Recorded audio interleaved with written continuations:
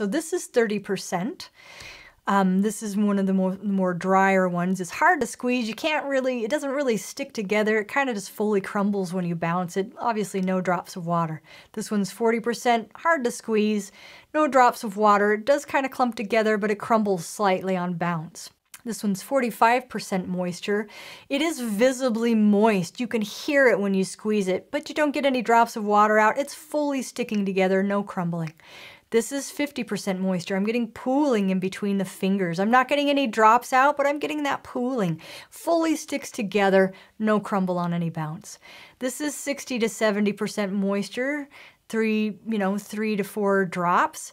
It is dripping a little bit when I'm closing my hand. Turned it over, you can see I've got 1 or 2 drops on the outside and 1 on the bottom of my hand. And this is 80 to 100% moisture. It is a stream of water coming down my hand. It's dripping. I'm not sure if you can see that it's dripping there, but it is. It's fully moist. Turn my hand over. I've got a good 4 drops at least on the back of my hand there, and that is 80 to 100% moisture.